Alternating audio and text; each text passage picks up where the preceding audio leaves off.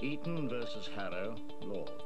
Since 1864, through famine and war, developments in the game and in technology, the Wisden Cricketers Almanac has recorded cricket's history. This April, its 157th edition was published by Bloomsbury. It is the longest-running annual sports publication in the world. It has had 17 editors in its history. Since 2012, Lawrence Booth has been entrusted with carrying on the tradition. You're conscious that Wisden is read round the world. There's a brand that's built up, as you say, over 157 years. The average page count of each edition is 1,500 pages. In between the iconic yellow covers, there are comments, awards, records, laws, and reviews. How grueling is this task? Yeah, well, it is grueling. I mean, grueling makes it sound a bit negative. I mean, I really enjoy it. It is hard work.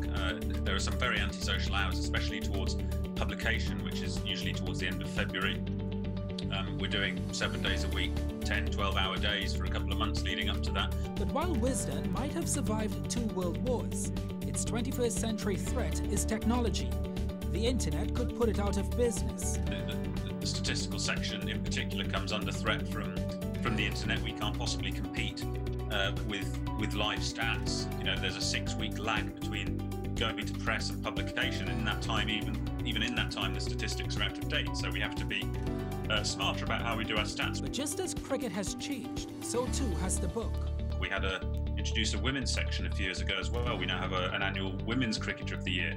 So we have to reflect the way cricket's changing. It's no good us simply saying each year that Test cricket is all that matters and T20's an abomination. Every edition is built on content from the previous year. But with cricket put on pause because of the coronavirus outbreak, what 2021's edition will look like is anyone's guess. The 2021 Wisden is shaping up as potentially even more daunting because we may not have very much cricket to put in it. At the moment, we can't say how much cricket there's going to be. In a sport that has become increasingly political, as it has always been, Wisden continues to be the conscience of cricket.